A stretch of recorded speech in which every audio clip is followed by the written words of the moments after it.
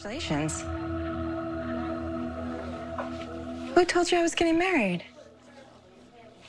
Yeah, he's pretty amazing, all right.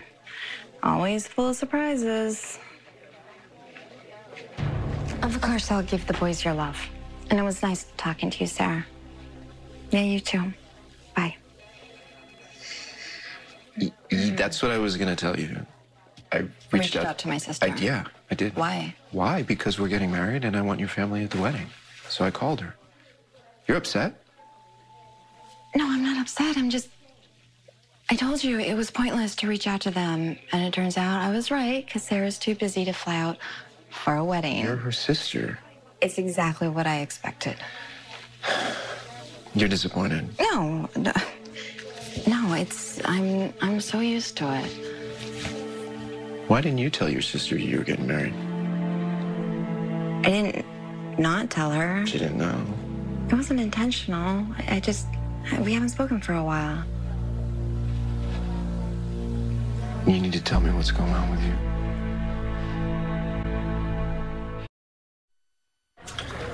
I don't know how else to explain it. My family's just not close. We don't text every day. We don't talk every week. It's just not the way we are. Okay, but this is kind of important stuff, right? It doesn't matter. Whether I get a flat tire or I'm inducted into the Nurses Hall of Fame. You guys have a Hall of Fame? They won't show up for either. That doesn't bother you? It used to. But then my disappointment turned into resignation, and now I just have zero expectations. Hey, you never know. Maybe this time it'll be different. No, I do know, and it won't be. So can you please just let it go? I'm sorry if I overstepped a boundary. It's okay. It was very sweet of you to try. And honestly, if I thought there was a chance my family would come to my wedding, I'd invite them.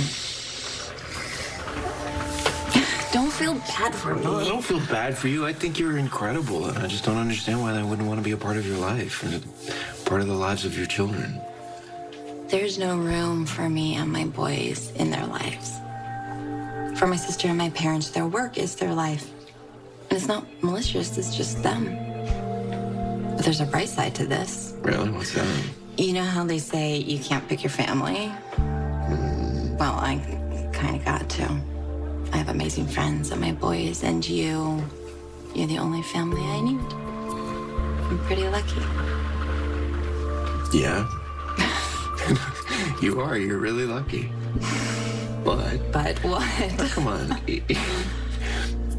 If your parents somehow magically showed up at your wedding, that wouldn't make you just a tiny little bit happy. Yeah, of course it would. In a Cinderella-like kind of way.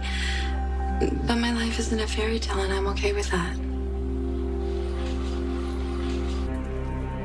Okay, can we talk about something happy now?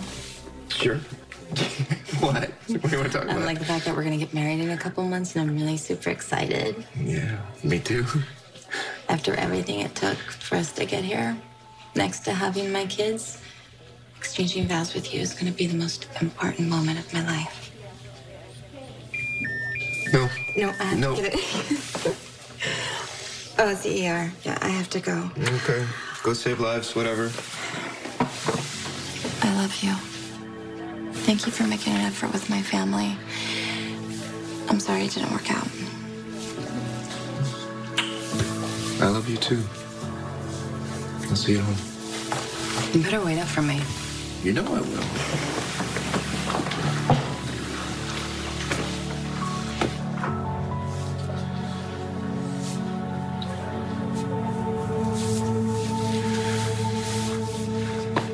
Hi, Sarah. It's Franco Baldwin again. Weird question. I wonder if you could put me in touch with your parents.